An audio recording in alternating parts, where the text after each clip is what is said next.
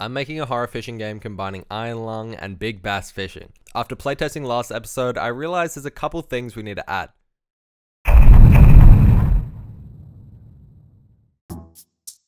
Firstly, it's impossible to navigate and work out where you need to go. Now, of course, exploration is important, but it's also important to be able to finish the game and understand what's going on. So we're going to yoink a bit from iron lung and put in a simple map with all the limb checkpoints and the player. The reason you have this there was a lake spirit which handed it to you, and your father is need to save the lake, but also the lake spirit can't put your father back together themselves because okay, well now we have the lore down, it's time to work out how to make it. I put a camera that looks down on the entire map, but we can't see the limbs. So we put a sprite over them that only the minimap camera can see, and by making them a child of the limbs, they disappear once the player collects them. This camera is once again put to a texture that is put in front of the player camera via UI, much like how we have the texture that downscales the resolution for the PlayStation style graphics. But now the world's too easy to get through. Of course, we can die if we run out of pride, but now we need a reason to be scared to explore the world. So, how do we make a monster?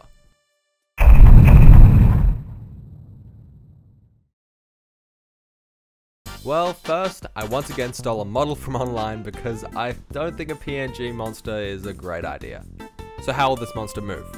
Well, I want it to go around and eat other fish, so we'll give it a large hunting hitbox, where if it sees a fish in that zone, it'll start heading towards it.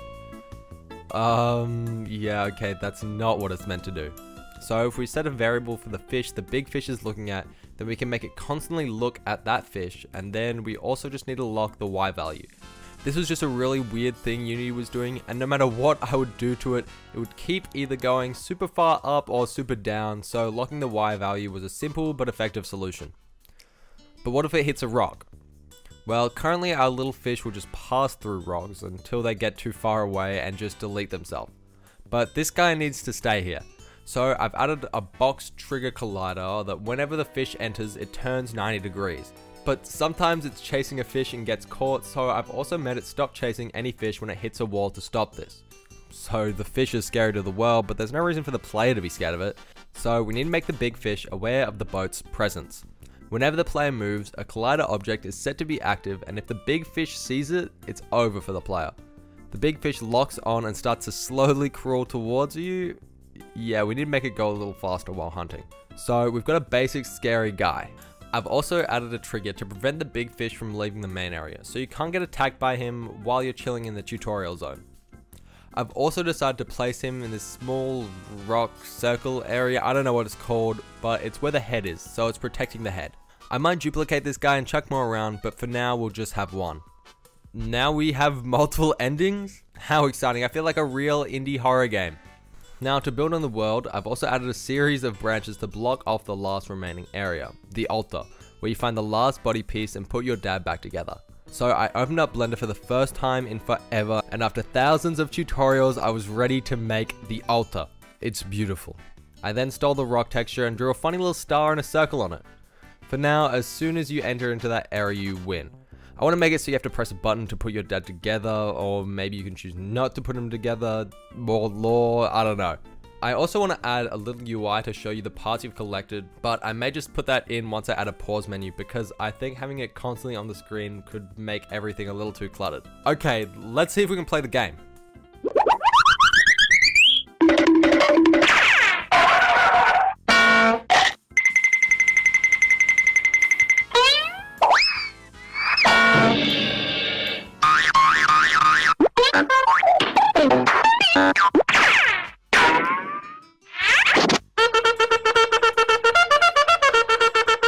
Yeah, so I tried to play it and it wasn't really scary. I feel like you could get through the whole game and not be aware of the big fish.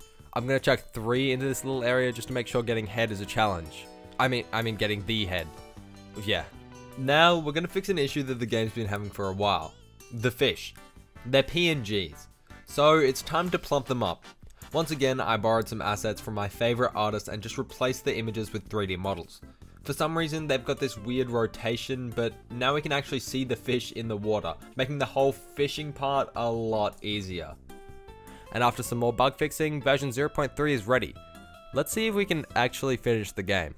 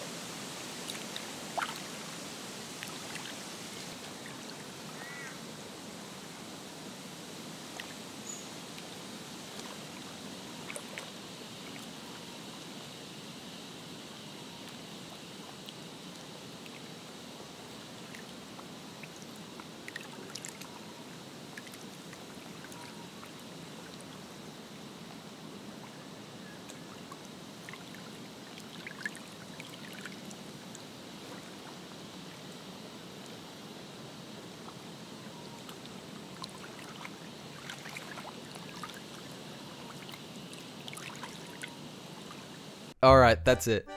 The game is pretty close to finishing. We just need to add some menus, set up the altar, and build the world a little more. And also fix a lot of bugs. If you want to play an early demo, it's available on my itch.io page, and hopefully I'll release the full game soon. And if you want to see more of this game being developed, subscribe to follow along the progress. Cheers. Also, yeah, the game's already out. It's been taking me a while to edit these devlogs, and so I just finished the game and released it. The description should have a link to the game, so go check it out. Next episode, I'll just show you how I finished the project and how I released it.